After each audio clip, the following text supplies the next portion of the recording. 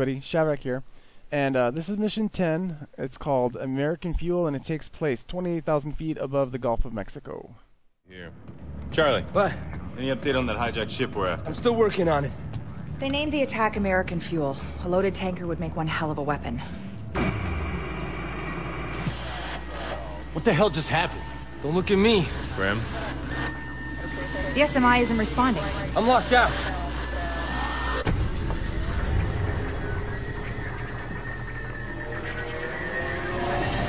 Charlie? Trying a workaround. Briggs, you got anything? Nothing. All I got is lighting and internal comms. This is the flight deck. We're losing engine power. How long can we glide? We're talking minutes. Navigation systems are down. We have only manual flight controls. We're gonna check the rear panel. I can't get us up and running that fast. I don't even know how they got control of the plane.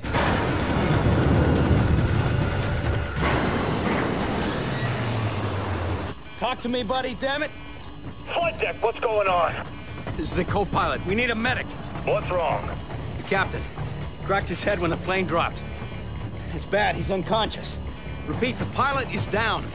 Is the plane under control? Shit. All the engines are dead. Trying to restart. I'm locked out of the navigation controls. Can you fly? Yes! I mean, no. I can try to keep it together manually, keep her in a glide, but I need another pilot. It takes two people to properly work the controls. I'm the pilot. Where are you going? To get Coben. So we're basically in a situation right now where we have a virus which is kind of controlling our plane. Well, not controlling, but creating a scenario where our plane's going to crash. And we got to get Coben because our main pilot is unconscious and the co-pilot just really doesn't seem like he has a clue what to do.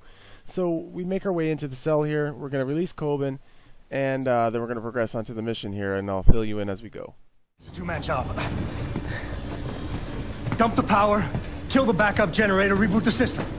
Okay, I gotta get to the flight deck. Let me out of here, Fisher. Fisher, let me out of here. Take care of the power. Hey, dump some cargo while you're down there. It'll buy us some time. Briggs, head to the back of the plane. We need to lose cargo fast. On my way.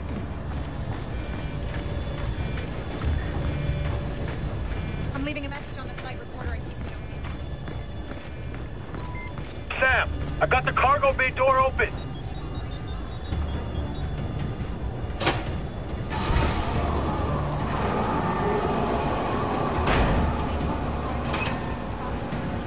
We need to lose weight! Dump the chopper!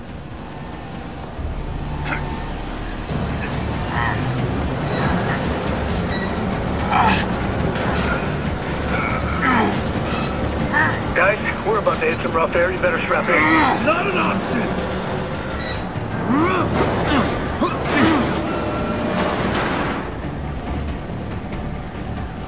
Shit! Briggs, get me late on that. Let's shoot it free. You think you can hit it from up there? I guess we'll find out.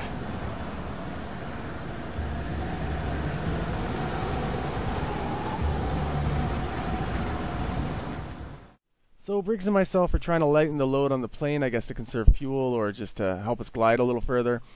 We try to push the chopper out of the back end of the plane, and the tailgate seems to tighten up after a little bit of turbulence, which pinches the helicopter in here. So we're going to climb up here, and there's a couple of little release latches here for the tailgate, and you just want to kind of climb around the side here so you can get an angle. It's going to basically, once you get in the right position, it's going to give you an option. Basically, it says to shoot. Pull out your gun, shoot each one of these. It should drop the tailgate, and then we can progress on our merry way. Okay, Fisher, here's the deal.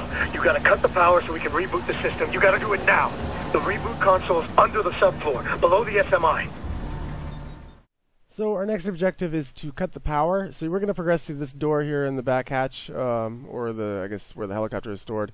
And very simple, just walk up the middle here. There's a little hatch or a little crawl space down here. We're going to go down. And right here to the back right, we're going to cut the power. And then on to the next objective. Remember, don't dilly-dally. We don't have a lot of time, so map exploration is kind of out of the question. You just want to get to the objective and continue on, or else I'm assuming that we're going to crash and burn. So, anyways, on to the next objective.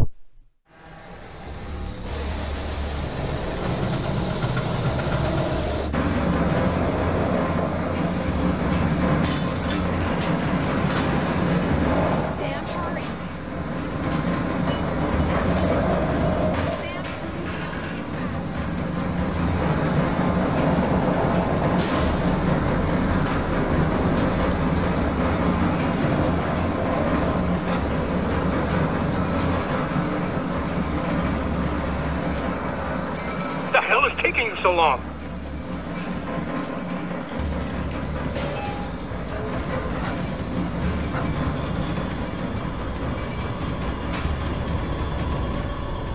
What's the problem? He wants to reinstall the whole system mid-flight. Yeah, I'd be done by now if this jackass would get out of my way. He'll crash the plane. What the fuck do you think is about to happen? Let him at it. It's active. All right. Okay, Fisher, you gotta pump fuel back into the engines, all right? If I get this thing back online, we're gonna have seconds to fire it up. Manual fuel pump controls are in there. All right, once I reboot, you gotta pull back hard. Okay, we're gonna get one shot at this.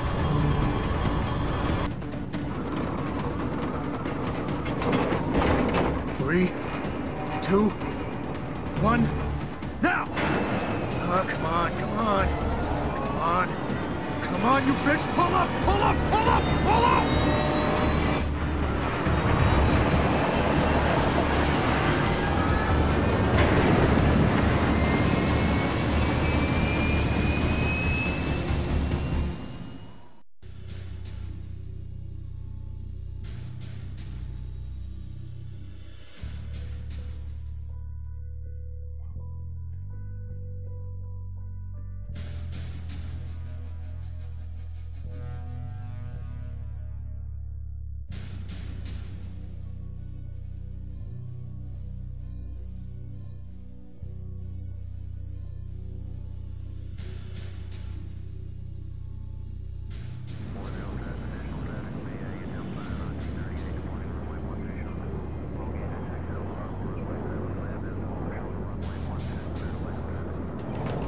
What's our status? The main systems are back online.